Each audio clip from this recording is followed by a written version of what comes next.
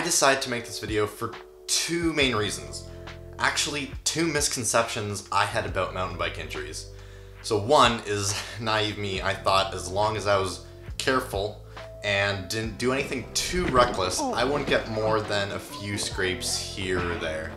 And two is, I thought I would only get big injuries when taking risks on hard features, which meant I was very unaware of the repercussions of an injury such as a separated shoulder.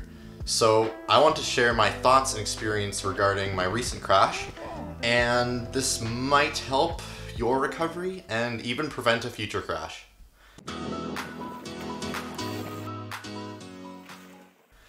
The first thing I want to go over is how to prevent a crash. Most crashes don't happen on big features, which means if you're anyone who's ridden a mountain bike faster than 15 kilometers an hour, this applies to you.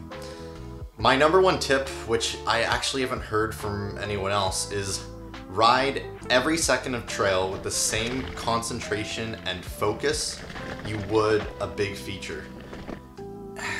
In my opinion, as long as you're not reckless, you probably won't crash on the big features. What do you mean, mountain bike Matt? Aren't those the most dangerous, you might ask? Well, sure, but you're also the most focused, dialed, and prepared for the potential outcomes.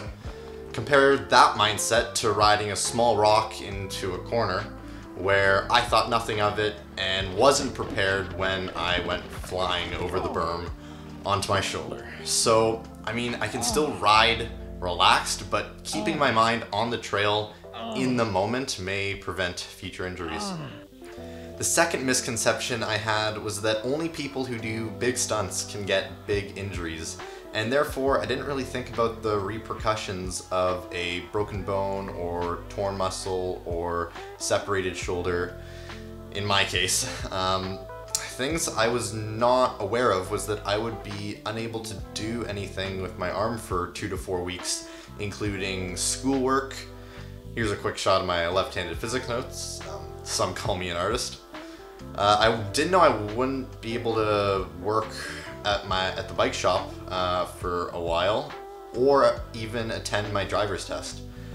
So instead of reminding you of all the things you can't do, I want to provide you with some tips that I figured out to help during recovery. First is find a way to get exercise every day, whether it's just going around your house, outside your house, get some fresh air, and if it's a lower body injury, then make sure you're moving around.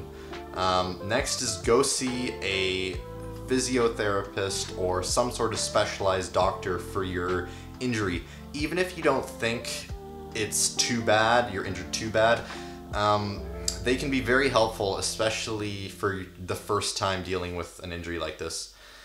And third is taking it easy for a lot longer than you think.